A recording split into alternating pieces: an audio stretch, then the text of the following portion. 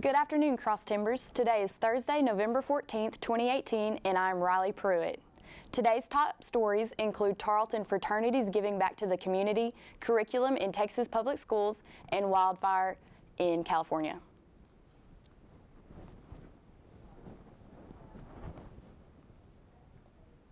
In campus news, student-run radio station KXTR 100.7 The Planet is hosting a concert tomorrow afternoon in Heritage Park featuring Rowdy Decker, Alan Lyles, Dooley Azure, and Ted Season. Students attending the family-friendly event will be automatically entered to win ASAP Rocky and Panic at the Disco tickets. The event from 2 to 6:30 p.m. giving students the time to head back over to the Texan debate. This year's Texan debate will be over the legalization of marijuana. The debate starts at 7 p.m. in the Clyde H. Wells Fine Arts Center. In local news, from the Stephenville Empire Tribune, the Alpha Gamma Rho chapter at Tarleton State University and the Office of Fraternity and Sorority Life are again sponsoring their annual Angel Tree. Each year, they reach out to children in low-income areas in Stephenville, Dublin, DeLeon, and Gorman. Alpha Gamma Rho greatly appreciates the opportunity to be a part of the Angel Tree, said Shelby Brownson, the AGR member in charge of the event. Brownson stated, "It helps us give back to the community that has so graciously welcomed us. Most of all, we are thankful for the number of people who adopt an angel and donate." Tarleton students, faculty, and staff are invited to adopt angels and help to ensure that these children have a great Christmas. The tree will be placed in the Office of Fraternity and Sorority Life in Centennial Hall by November 16th. Gifts are due by noon December 12th. And now, today's Texas news from the Texas Tribune. The Texas Board of Education voted to reinstate significant women figures in Texas history and social studies curriculum. In a 12-2 vote, the board voted to reinstate Hillary Clinton as part of the high school history curriculum. This decision was made only 2 months after the board decided to remove her from the curriculum. Board member Republican Marty Rowley said that he doesn't agree with her politics, but does believe that she is significant.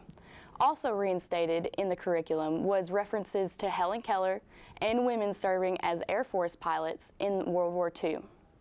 The consideration of curriculum changes occurred after concerns from teachers that there was too much curriculum to cover during the school year.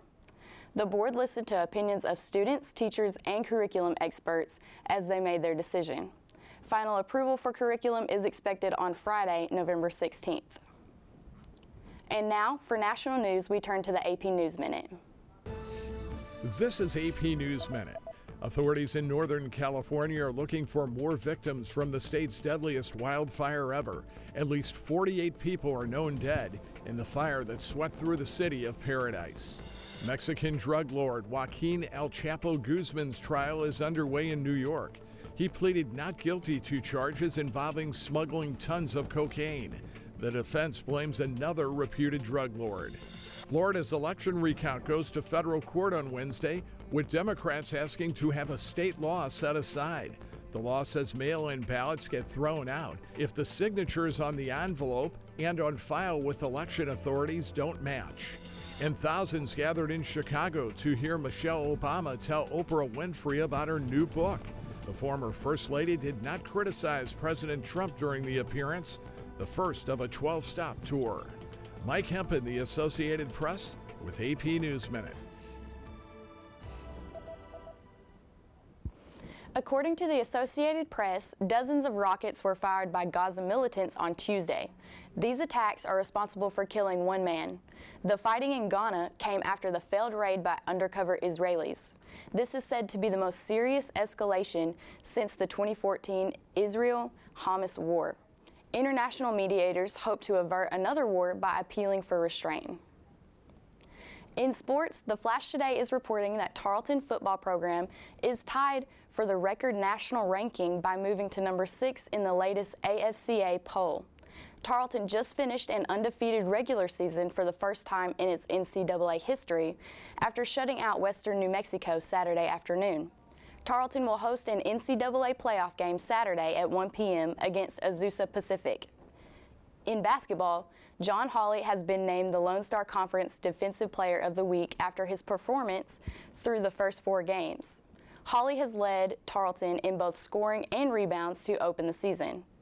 It's Hawley's first career LSC Defensive Player of the Week award and his first season. Now for weather, we turn to Ashley Willits. According to the National Weather Service, today's weather is a low of 31 with a high of 50. It'll be sunny throughout the day, and throughout the week it'll warm up to the mid-50s to low 60s, being mostly sunny and sunny throughout the rest of the week and into the weekend. Back to you. This has been a production of Texan TV News, a product of the Texan News Service from the Tarleton State University campus in Stephenville, Texas. Watch us live on Apogee Channel 2.1 in the dorms at 12:30 weekdays. If you live off campus, tune in on Northland Cable Channel 9. You can follow the Texan News Service on Facebook and Twitter, and check out our website at www.texannews.net for all of your latest local, state, national, and international news. Today's broadcast was produced by Felicia Colley, Kylie Newman, and Ashley Willits. Have a wonderful day, Texans.